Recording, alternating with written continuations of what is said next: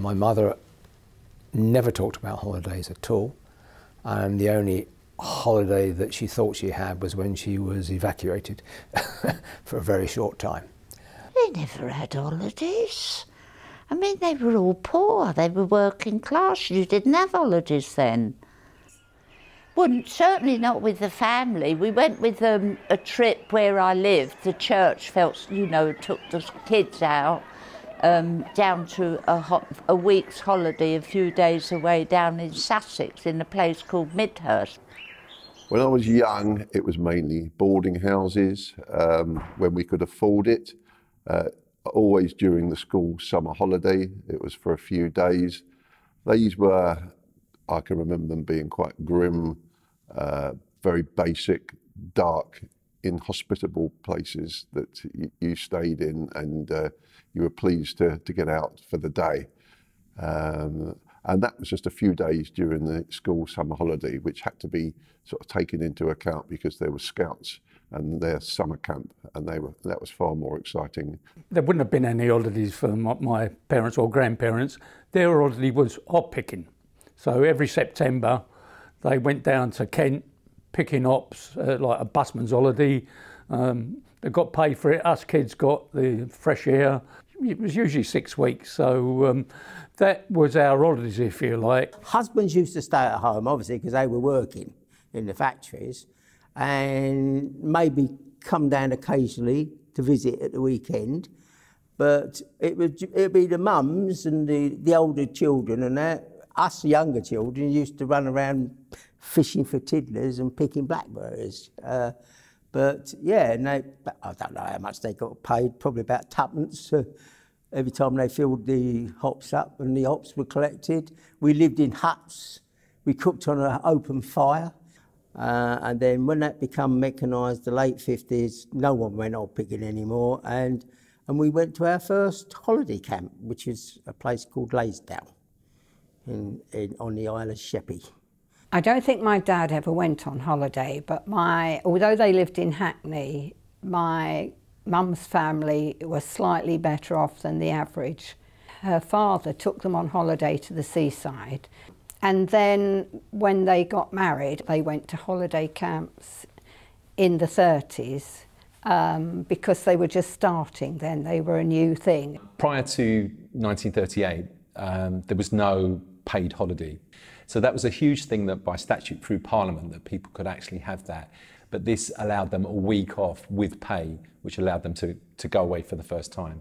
So really, that was a huge part in developing the kind of the development of the holiday camps. My mother went to Caister holiday camp in, I think it was Norfolk, Caister, and she went there several times. And my father went to a variety of places. He went to Butlins, he went to Pontins.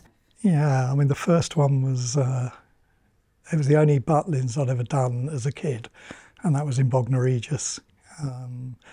And thereafter, we went to Pontins, but we never did any repeat visits. So I kind of got to be in different parts of the country. So it was Camber Sands, Breen Sands, Wick Ferry, only one up north, Southport. That was really cold, so we never went back up north again. Although there were differences within the camps, they were similar as well. So I think one of the things probably my parents liked was you knew what you were going to get, because probably the blueprint for one camp was, I imagine, similar to the, you know, they all had swimming pools and the activities and the chalets. They weren't affluent, and I think they'd worked out that Butlins was affordable for them. The kosher hotels in Bournemouth, where my husband went as a child, were very expensive in comparison. And also things to do. Once you got to Butlins, everything was there for you. The thing was that you didn't need money because everything was like paid for up front, and so, you know, the kids could go wild doing whatever they wanted to, because I think if you take kids somewhere, money's tight, it's always sort of like, oh, can I have money for this? Can I go in that ride? Can I go in this ride? Can I go whatever? So it's just, all in all, it's a really great idea. My mum and dad split up very early, so we just had mum, and mum was of ill health, so money was very, very tight.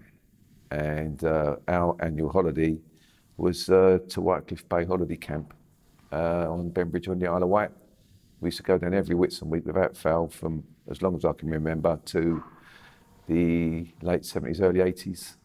We decided we'd have a holiday, me and my friend, me and my mate Iris, and we decided we'd go to a holiday camp for a bit of freedom.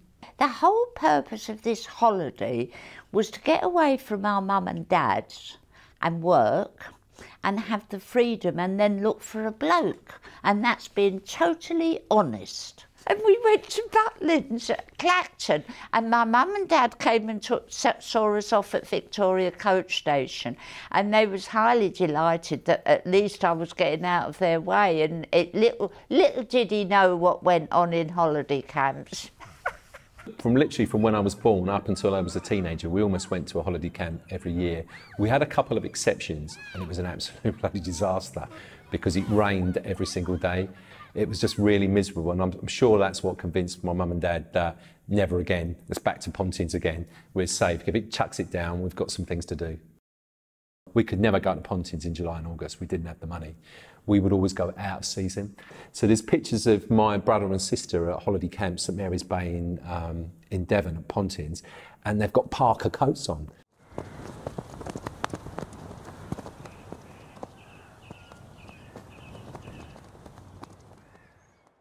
I went to 2 different holiday camps. These were NowGo holiday camps, National Association of Local Government Officers. Where my father was part of that union. He came home one day with their newspaper, magazine, and there was like an advert for going to a holiday camp. And I'm thinking, what's all this about? I've never heard of anything like this before in my life. And there were 2 NowGo camps. There was one called Caton Bay, which was up in Scarborough, and there was one called Croyd Bay in North Devon. Croyd Bay. That's it. We went to the same one over and over again. No others.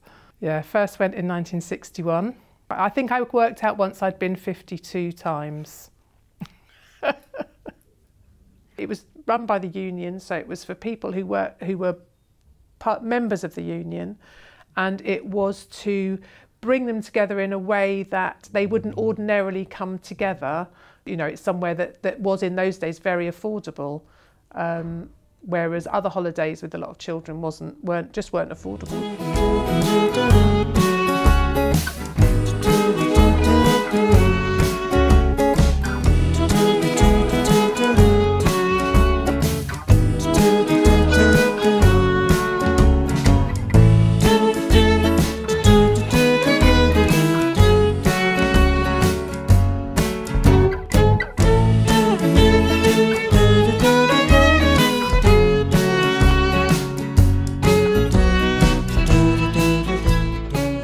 My father was meticulous, so I can still see the handwritten list taped on the inside of the suitcase with things ticked off as they went in a very particular order. My mum had lists. She had lists of, there was one called sundries that had all the things like plasters and, you know, I don't know, all the extra things. And then there was, for each of us, each child, there were 5 of us. So each child, she had a list of what we had, and it would be like, you know, 2 t-shirts, 1 dress, 2 shorts, you know, whatever it was. Then those suitcases would be put on the roof rack, covered in plastic, which used to flap all the way down to Devon. I did find a picture by the time 1956 came of the Morris Minor and a great big trunk on the roof. So they had a roof rack and a big green trunk in canvas with wooden struts over it. And that, I suppose that was tied on, but I wouldn't have cared if we'd had any luggage or not. Chaos. The night before, Mum used to have my sister and me sort out what we wanted to take, get the cases out of the loft, move the Christmas tree out of the way. And yeah, it was very, very fond memories. You didn't have a lot of clothes in the 50s either, so you would take your best dress if you was, you know, the dresses had all these full, and your special 4.5-inch stiletto shoes, which I love, I still like them.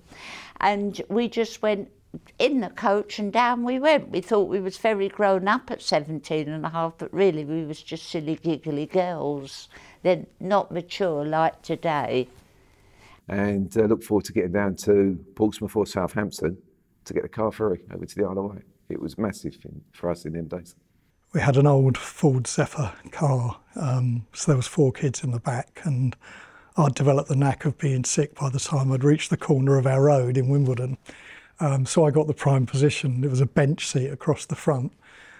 So I was in there in between Mum and Dad, really. It was a better position to be in. Our family, there were 6 of us. And I can remember in the early holidays when we were going to places like Brean Sands, and we had a Morris 1100, which if you look at today, it's not much bigger than a Mini. So there's my mum and dad in the front, and there's 4 kids wedged in the back. Then there's all the luggage in the boot, but also luggage on us and all our sandwiches, and crammed into this little car that must have been making sparks down the road as we're kind of like weighed down at the back. And we'd leave at 3 o'clock in the morning. We all sat on the stairs while my dad put everything into the car, and we all had to sit on the stairs. We were allowed to have 1 soft toy to take with us, and then we would all get in the car and we would drive, and we would break our journey for breakfast, and breakfast was always the same. It was always white crusty rolls with Kraft cheese slices and orange squash in plastic bottles. My dad would then have a sleep, because we would have left it between 3 and 4 in the morning, and we all had to sit in the car quiet while my dad had a sleep. There must have been people in the coach all getting on a Victoria with our, you had those funny cases. You didn't have rucksacks or posh cases, the brown cardboard thing. Yeah, Liverpool Street, the start of the holiday really, the steam trains and the smell of it and the smoke. You know, steam trains now look all very shiny, but they're all black and gritty, but still exciting. Me putting my head out the window and getting soot in my face, and my mum's shouting at me that I'll lose my head if I leave my head out the window. It seemed a long journey. Yeah, when you're a kid, everything seems to be longer or larger, or yeah, and exciting to get to the fresh air of the seaside. The best bit for me was, and there's a road that goes out from Broadham Burrows and goes round the corner into Croyd Bay. And as you go around the corner, the bay itself and the sea and the sand and the hills just appear as if by magic, a magic moment. And my heart always misses a beat when you go round that corner and you think, we've arrived. And you pull up in the car park and we're there. And I think that's the special moment for me. My first impressions, looking for the other kids that always used to go there every year, of which 3 of them are still my best friends. We met up when we was 10, and 50 years on, we still see each other.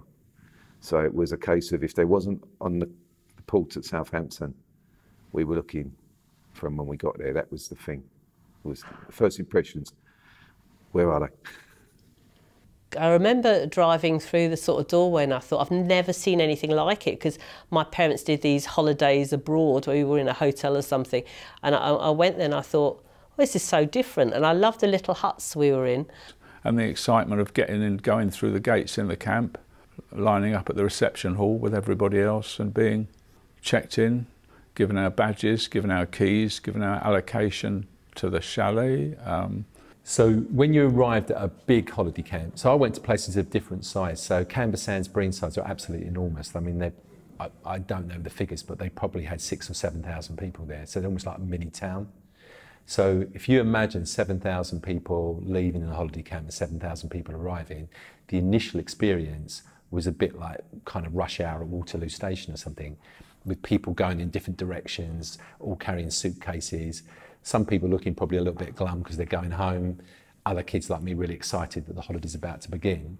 And then you had that opportunity to get onto they often had at the bigger camps, they had the little luggage train where you could get onto that. So that's part of the experience of arriving at your chalet.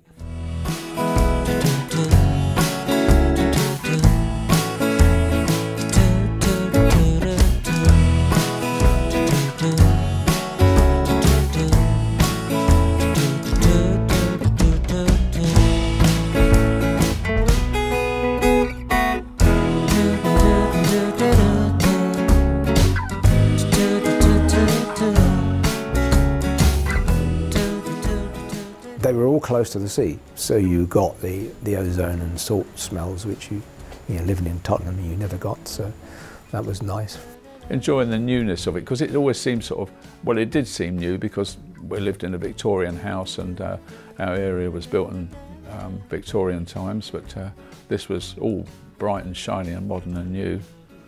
Yeah, so colourful. When I was born, we lived in a 2-up, 2-down terrace. No garden, well, tiny little yard. You played in the street.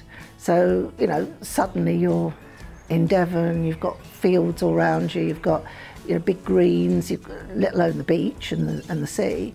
So it was a complete break from you know, their normal lives. You'd kind of only experience people from kind of the London area, but all of a sudden you've got like a group of Geordies come down, or people from the Midlands who sounded completely different to you and supported other football teams. You'd see all their shirts and go, wow, I've seen them before. Never seen someone who supported Newcastle United. And then you're mixing with them and you kind of think, so there's a bit of a melting pot, and it's quite an interesting experience. I think the people who went there were very working class. They all seemed to, you know, you do notice when people are different accents, different finances, and everyone seemed like us. We were very comfortable with the other people at the camp. We had heard, the people who worked there, that the campsite had been used to house prisoners of war in the Second World War. Now, whether that was true, I don't know for certain, but there was always a bit of a wry humour about it, with people thinking, yeah, I can tell, you know, particularly as there was a sort of a high security around the boundary with lots of barbed wire and that. But I mean, it was to keep everybody safe, really, and not to have people breaking in, so I can understand it. As a kid, I was brought up in a prefab, and on the Isle of Dogs, half of the island was smothered in prefabs, and it looked like holiday camp. And when I got to the first one, and see it's like being home, you know, all these little chalets or prefabs. It was very basic, but then where we were all living, where we lived was very basic. It was a small flat with 6 kids in it, so you didn't have a separate bedroom or anything. So in a way, this was quite nice. We had our own little bit of space, but no kettle, only to wash. There was no such thing as a shower. I can't remember how we washed. It was probably in the sink. So the chalet that we stayed in, I do remember, obviously there was greenery outside, which was really nice, and we had our own little front door, whereas, because at the time in East London we lived in a flat, so you would have, you know, go up the stairs. So I really like that. It's almost like having a little house. Basic, I think, sort of brightly coloured. They seem to think that painting the outside in bright colours made up for the lack of anything grey inside. You know, I don't recall there being any TVs or anything of that nature. I think there might be a radio in the rooms. but it was sort of beds and shelving. They called it a chalet, but it was kind of like a hut, kind of a nice hut, a chalet hut, a wooden thing with steps going up, and the kids were in bunk beds, and me and my late partner was in a double in this place. Stuff was clean, it was washed. Because it was a countryside, I was a bit like, there's a spider, there's a creepy crawly. But that's because it's a countryside and I'm from London, I'm not used to insects running around. Basic wardrobe, and yes, I remember flowered curtains and a loudspeaker for the announcements to come through. Because literally it was like you went in the door, there was a bed, a gap, another bed, and then there's literally a sink and a toilet, and that was it. And it's very, very, very small, the size of the actual chalet as such.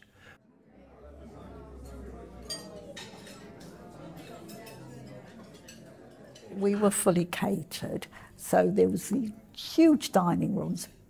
Reminds me a little bit later on when I works canteens sort of thing, and you had your place to sit, but you didn't order what you wanted, so the food came, the plates were stacked up on a carry thing, and they'd walk round, and if you saw something with what you wanted, you had that one. You know, I have an image of when we went to breakfast, and so we'd be woken up in our chalet by the bing bong first or second service, and we'd go down to the, to me at the time, maybe because I was little, it seemed a massive cafeteria, and also the serving times, you know, there was first serving or second serving, so you had to turn up. There wasn't any leeway, really, I think. Or, well, we always got there on time.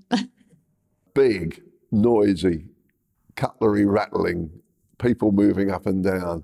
You had to be in at meal times at the precise time. When the door shut, that was it. If you came in late, there was a forfeit to pay, and it was either sort of singing a song or, I don't know, running down to the beach and back. It's just little forfeits. Well, there would be a camp compere, a chief entertainer, and if you arrived late, he did forfeits. And a girl who we didn't know came in late, and he drew attention to her because she'd come late, and he said for her forfeit, she must kiss a bald man's head. And she looked around, and she came up and kissed the back of my father's head. And he was quite upset because he didn't realise he had a bald patch until she kissed it. You'd be all be talking about what you'd been up to. You'd all be sitting filthy with sand under the table and dirty clothes, probably in a wet swimming costume, or you know. So it was a bit chaotic, but it was really good fun. The babies were in a nursery, and you had to feed them separately in a high chair. So you'd go to a different building and feed the babies, and then you'd come back and have your meal with the family, or it might have been vice versa. And I just found this took up the whole day. I didn't really have a holiday at all because I was going to feeding the baby, then coming back for breakfast, then going to feed her lunch, then coming back for lunch, then going to feed her evening meal, then coming back for the evening meal, and then taking her home. And I just thought, oh, I'm not doing this again. It's just too much. So I'm pretty sure that the Devon Coast Club, that it was full board. That was the only option at the time. I think that was one of their selling points, I seem to remember. So all the meals were in the same place, 3 meals a day in the same place. And I think they prided themselves on that being a bit different, and there was separate tables you could have rather than, I think, a lot of the other ones. My memories of those more communal tables where, you just piled in with whoever else happened to be sitting at that table, whereas, these were, you got your table for 4, you were together. There were menus and choices, and I think they tried to sell that as part of their, the being slightly posher than the other camps.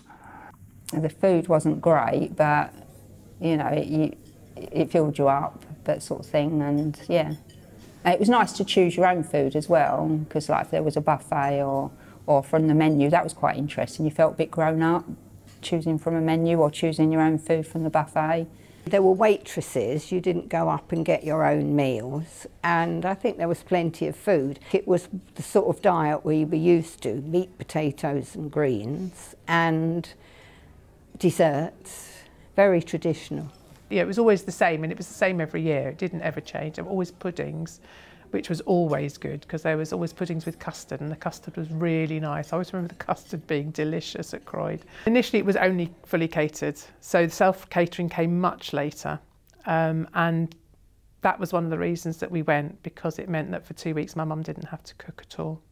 I know in the early Butlins camps they used to have catered for holidays to give mum a rest, but we always went economy, so my poor mum never got a rest. So we'd have a little stove, and so she'd still be cooking for us, so we'd have our meals inside the chalet. Self-catering. I still have nightmares now when I'm in a supermarket and I see a tin of processed peas or new potatoes, because that was the staple diet. Mum used to get a tin of peas or a bag of peas, a tin of new potatoes, and on the sides they had a little supermarket, and before 10 o'clock in the morning you could order a ready cooked chicken for pick up at tea time.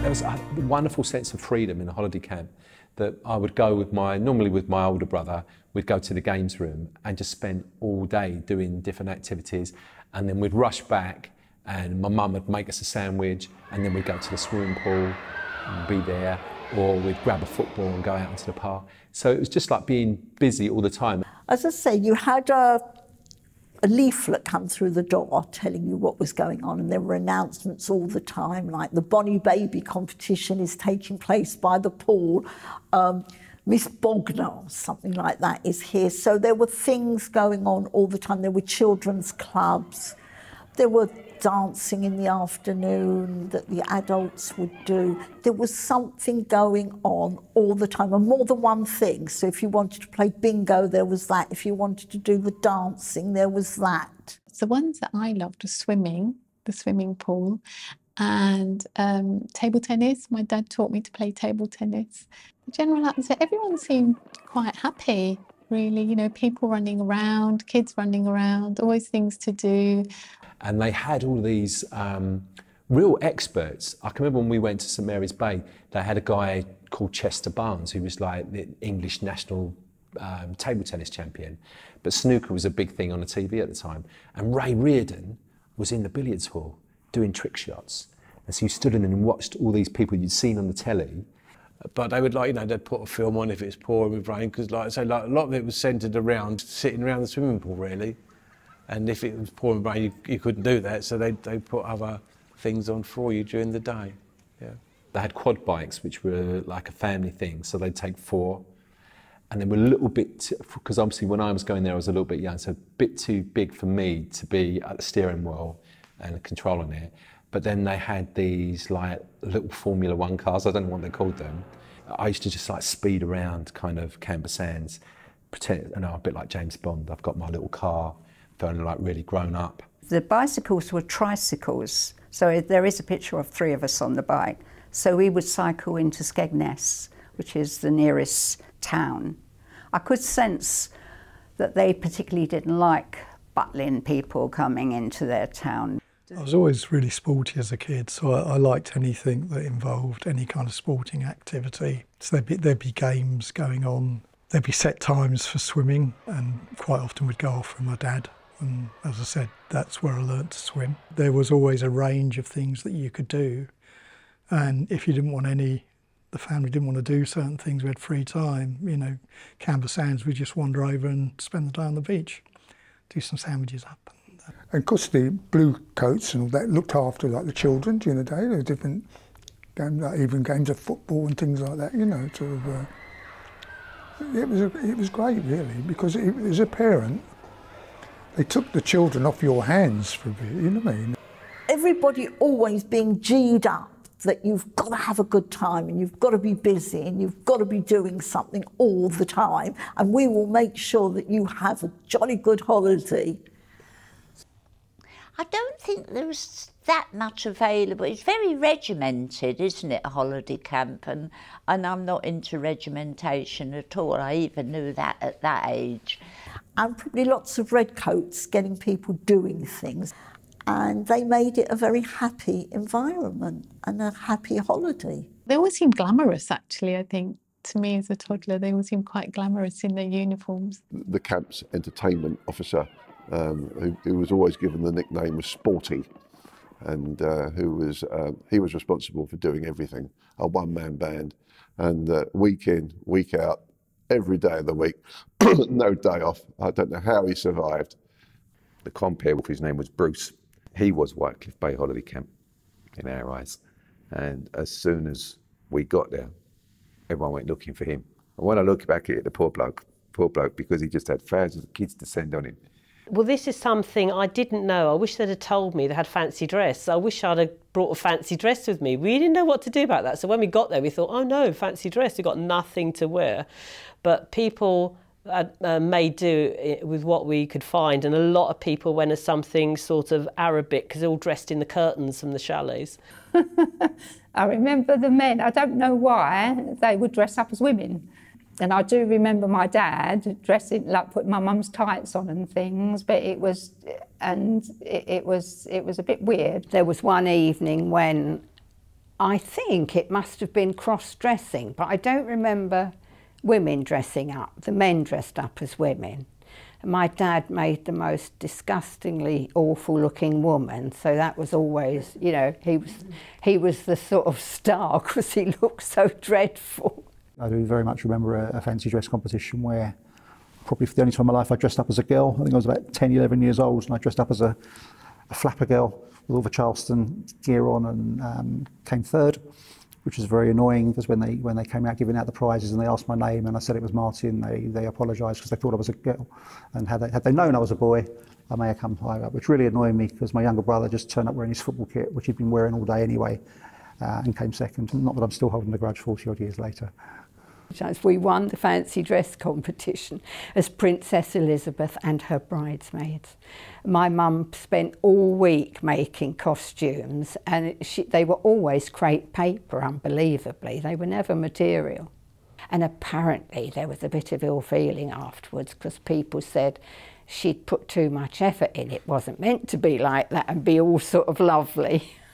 Improvising on dressing up, I mean, a wire night, all the girls were down the beach cutting the reeds and making their grass skirts, and we were cutting jeans up and making shorts. There was a picture of me dressed as a witch, which my mother thought was appropriate because I looked a bit like a witch, she thought, because I hadn't got any teeth. So there were tournaments, which some of us entered and some of us didn't, all different things. So things like shove halfpenny and bowls and boule and table skittles and table tennis, and I mean loads. And I usually did a couple because we were encouraged to. Mum and Dad would say, no, come on, enter a couple of tournaments, enter a couple of tournaments. No, collecting the badges. Oh, you've got badges. If you were on your second week, you got a badge. And if you entered a competition, you got a badge. And my father made us a long, long ribbon. And every year we added to it with the badges. And you'd walk around very proudly showing them off. Well, there were activities, but I don't think me and Iris took much interest in the activities, you know, knobbly knees and things. And we certainly weren't beauty queens because they used to do all that, you know, find a nice, glamorous girl. We didn't do that. Well, perhaps we didn't get picked. I have distinct memories of my dad winning the knobbly knees contest and feeling probably mortified at the time because they had these guys and they made them stand on these steps, obviously roll their trousers up, and then blindfolded women would go along this line feeling the knees. 1, 2, 3, 4. A bit like a knee identity parade minus the vision. My parents did enter a lot of the competitions, and 2 I remember vividly were my father. One was the best dressed man on holiday. And he entered another competition where they had to use their non-dominant hand to empty their pipe, repack their pipe, light their pipe and get it smoking. And he won that one. There was a competition to become either Miss Nalgo or Mr. Nalgo. And Miss Nalgo was always a young, pretty girl. But it was a bit like a Miss World contest. You had to line up and stand there and be selected. It was a bit of a cattle market. The first holiday camps I went to, so at Canberra Sands, early 60s, I'm only a baby, but I know I was a finalist in the Bonnie Baby. Because I've actually got the picture. My mum's looking really cool, kind of nice 1960s haircut and kind of like a little kind of stiletto heels on, and me sitting on her knee with a kind of like a big grin on my face. I've got pictures of myself of being in a beauty pageant, which they probably, I don't think they would do that now, but you know, little girls lined up with a number and things like that. And I was about 8 or 9. The next competitions, as we got older, they were always sporting things, and the main one for me was always the table tennis tournament, because it was just an opportunity to get one over my big brother. It was like I was better than him, and I knew I was going to beat him. Just amazing to run about and go on to all the rides infinitely if you wanted to. Yes, I remember being on a carousel. It's a roundabout with swings on long chains. I remember that they were really long, and when you got on them, then you would spin right out. It really a little bit unnerving but exciting. There were a few scares. I mean, my middle boy, he's always been a bit of a devil, really. He got run over by the noddy train, so but he was okay. That's because he was just too eager, you know. Yeah, I do remember the arcades. I remember the penny arcades, and I do remember enjoying those. My sister was a bit cheeky, really, because she'd go, "Deb, come on this one," and she'd watch me spending my money, and I'm thinking, hold on a minute. If you got the 10p jackpot, the bells would all light up, and sounds would play. Everyone would crowd round to see who'd won the amazing jackpot, which of course you then just either spend on sweets or chuck back in the machine again. So my dad knew how to get rid of us, because our main obsession was the 2-penny drop machines. So he'd just give us a massive bag of 2-penny coins, and you probably got addicted to that kind of thrill of the drop and the money dropping out, and you not being able to do it because you've run out of money. That I kind of had a look round, there's no blue coats, no one around, give it a massive whack. But when I did it in one of these things, all the alarms started going off, and kind of a bit of a panic that suddenly like someone's going to grab me, you're Nick Sunshine. The swimming pools, they were a big feature of the camps as well. Yeah, they were wonderful. They were part of the sounds and the smell of it. Really light and bright fountains, that swimming pool colour. That was something I'd never seen before, an outdoor swimming pool. But you had the wonderful fountains at either end, and you'd sit on the fountains, and they seemed enormous, but I don't know if they were. When you were in one of the lounges, I think they were, you could see people swimming on them because there were glass walls there. Yeah, I do remember sort of swimming up to the glass and looking at people looking at us and that sort of thing. One of the swimming pools had a water slide, and I, despite the fact I couldn't swim, desperately wanted to go on the water slide. So we had to organise for people who could swim to be in the water when I hit the water. There was the outdoor pool that was forever, minus 7 degrees, but still packed full of kids, and because it didn't matter when you were that age. But you were there for a whole week, so you're going swimming every day. So when I was like learning to swim, I think I could think back to 1972 when you had the Olympics. Mark Spitz won all these gold medals. So I'd see that on the telly and I thought, I want to be like Mark Spitz. So I'd get into the thing and try and kind of like, when I obviously had no idea what I was doing, but my dad would try and show us how to do the front crawl. So I think I was like Mark Spitz.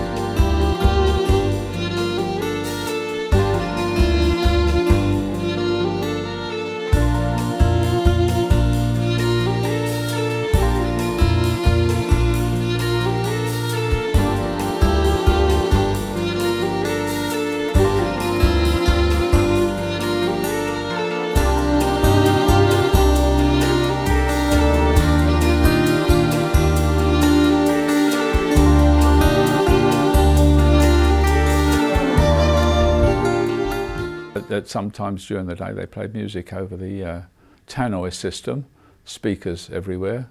They played lots of hits, but there's only one that stuck in my mind was that Cliff Richard's song, Please Don't Tease.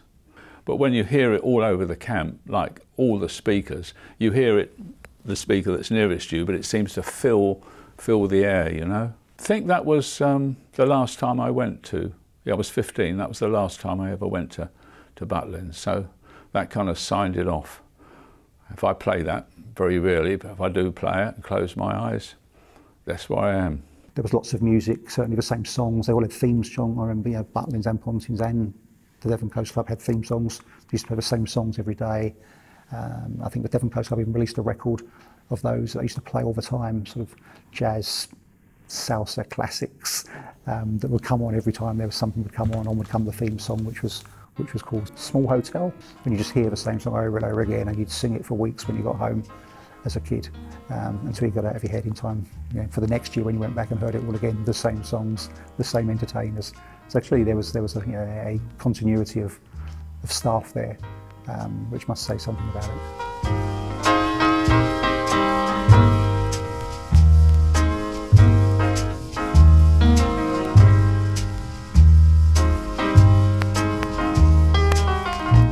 Early evening, you'd have like bingo. That was absolutely like a must. I think that you play bingo. In the ballroom, they'd often have the blue coats put on a big, now I'm talking about blue, I never mentioned red coats because my mum would never countenance Butlins, it always had to be Pontins. They would put on a show at the end of the week, and you kind of met these people because as kids they'd put on some of the entertainment and thing for the children, and then you'd see them they'd run the kind of table tennis competitions, and then they'd be up on stage. So we were allowed to watch them, and I think there was a kind of watershed moment. It was about 9 o'clock, all the kids had to be out.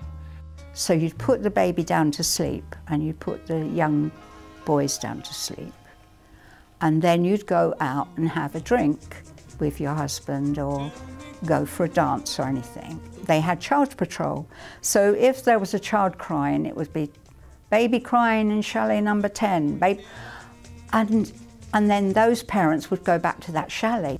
Say like at Warner's, they were yellow coats that they wore at Warner's. You know, they would either do a show or they'd have somebody from outside come in, like do magic or ventriloquist or that type of stuff. And then there'd be sort of more band music at the end. Massive great places to watch. I mean, the auditorium was huge, huge. Loads and loads of people sitting there with their families around tables drinking. And people would always dress up nicely for the evening. You know, like I think it's like expected, I think, because you're going into like a ballroom and like you having a drink and socialising, and you would dress up.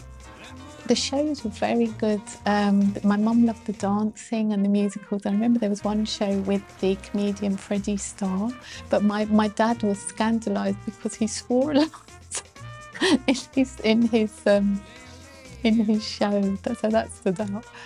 But generally the shows were fantastic. You know, the dances were very good and really nice music.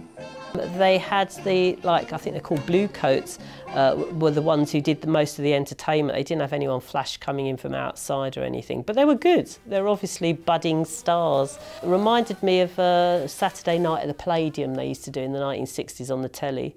It was like that. Low budget, but it didn't show. They were just local acts.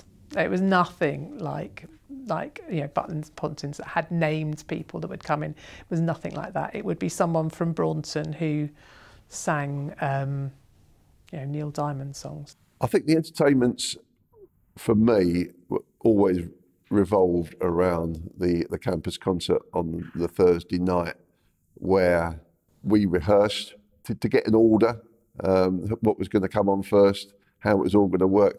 And that was all down to us. Whoever turned up for the very first rehearsal, you know, we were the committee, we were the producers, we were the directors, we were the actors, we were the singers, the dancers, we were everything.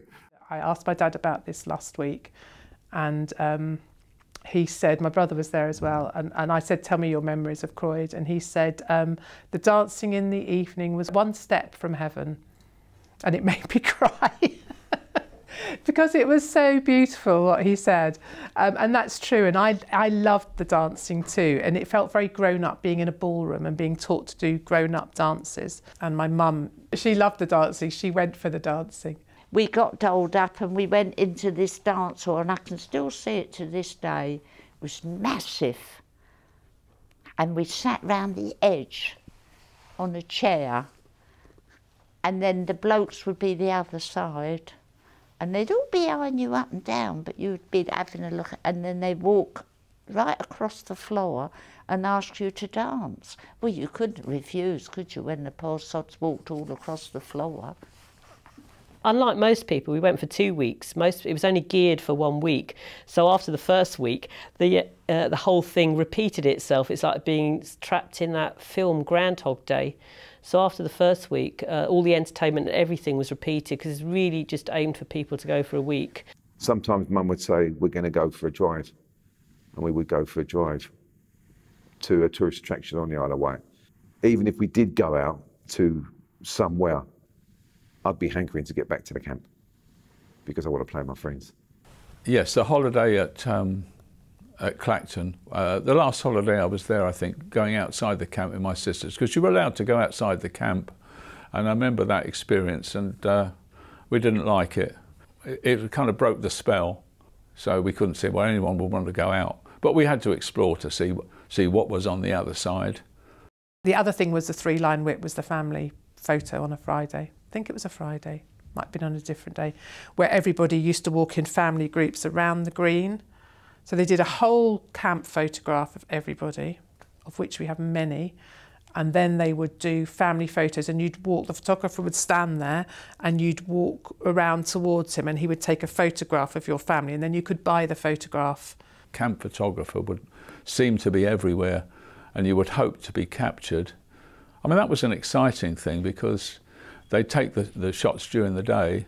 They had a photographic shop, and in the window they'd have all the pictures that the photographer would take during the day. So a lot of people would go and look and see if they're in them. And of course you could buy them as well.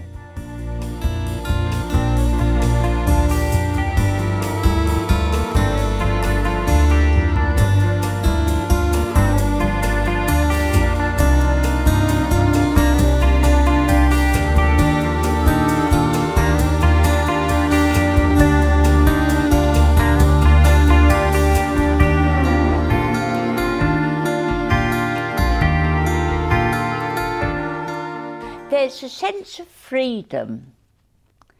There's no adults telling you what you cannot do and what you must do, and you've got to be in at a certain time and you do as I say.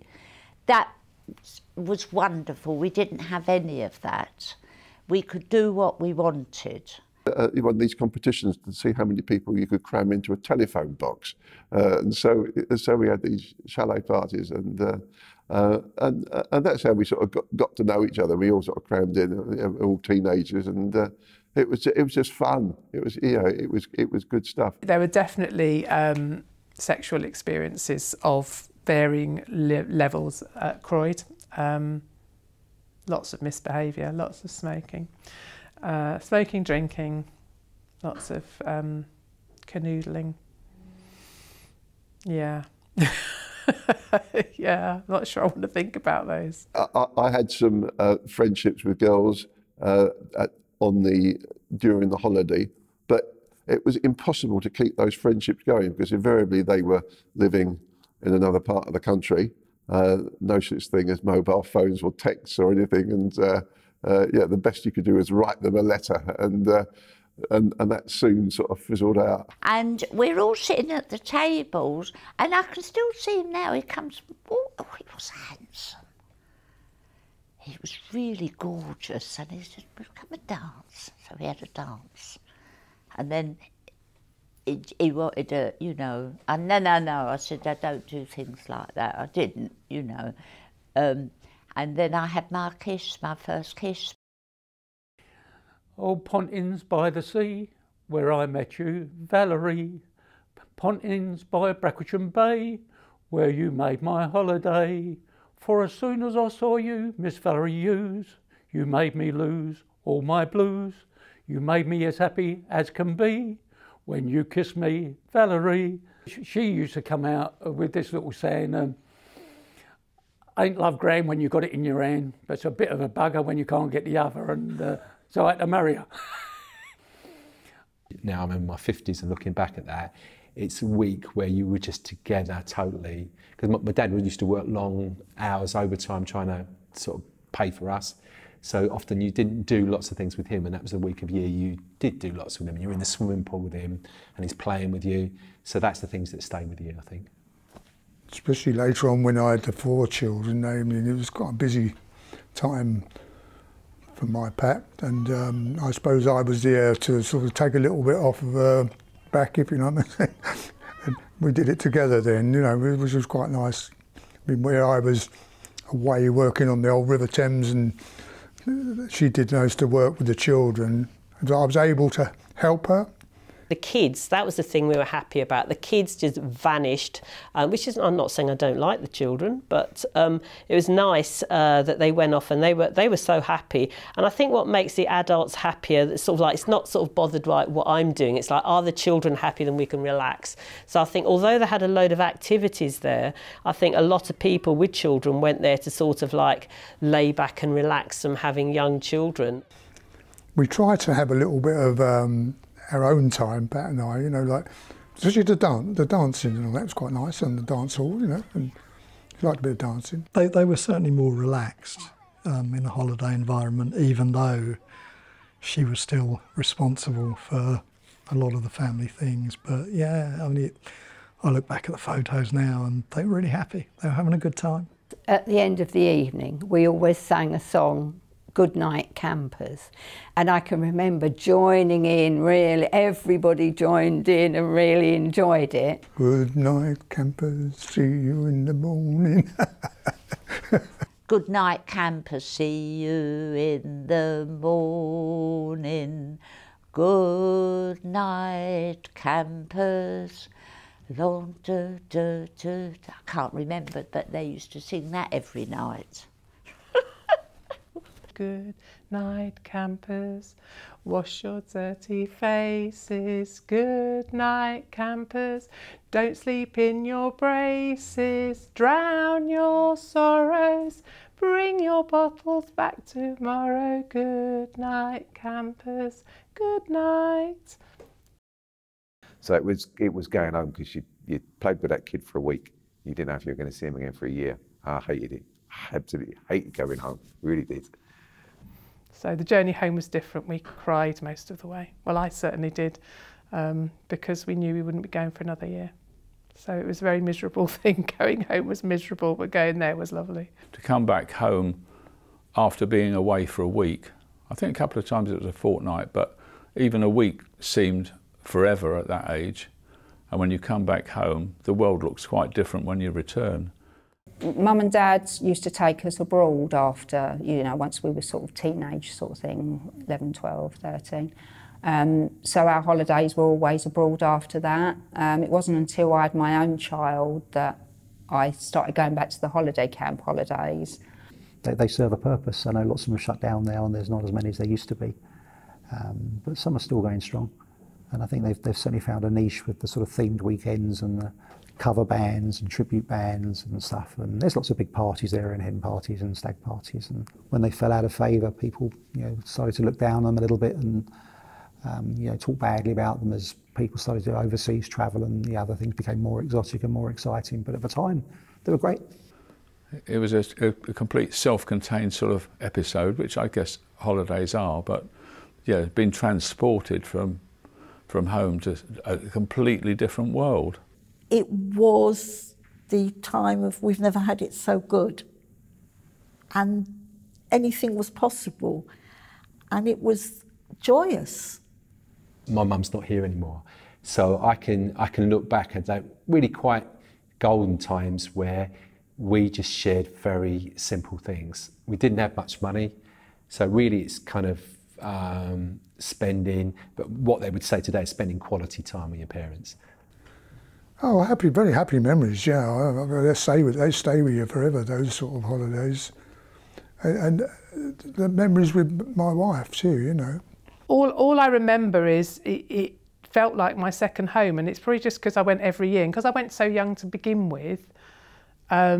I can't remember what I thought the first time I went, but all I know is that whenever I went, it just felt, it was just like coming home. And it still feels like that, even though I don't stay on the camp anymore. If I drive past it, which I have done, I still feel like it's my second home. I get emotional just thinking about it. It's ridiculous. Oh dear. Anyway, yeah. It's about the people. It's not about how much money you can spend or even what the sights you're seeing or where you're going. I think what really makes a holiday is being with the people who you're having a good time with.